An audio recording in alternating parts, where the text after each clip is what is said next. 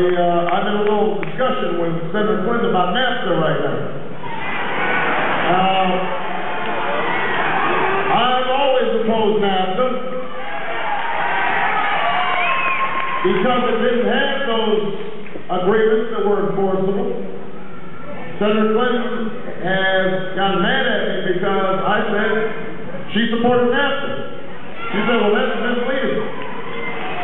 And I had to say, well, hold on a second.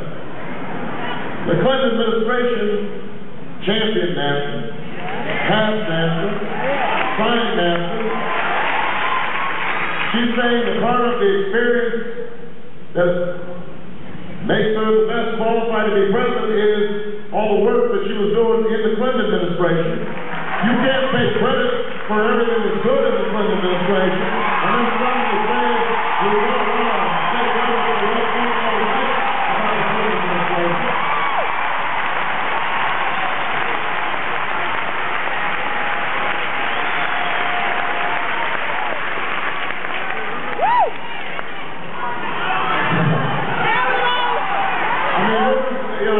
This is just like what she, this morning apparently, she said, well, you know, it's just a, it's an illusion. It's a delusion to think that somehow you're just going to wish all the special interest power in Washington away. That you're just going to somehow wish it away, that they're just going to go away because you hope it happens. Well, she's right about that, but it doesn't help if you take $1 million or $2 million or $3 million or $5 million from lobbyists with a special interest. They definitely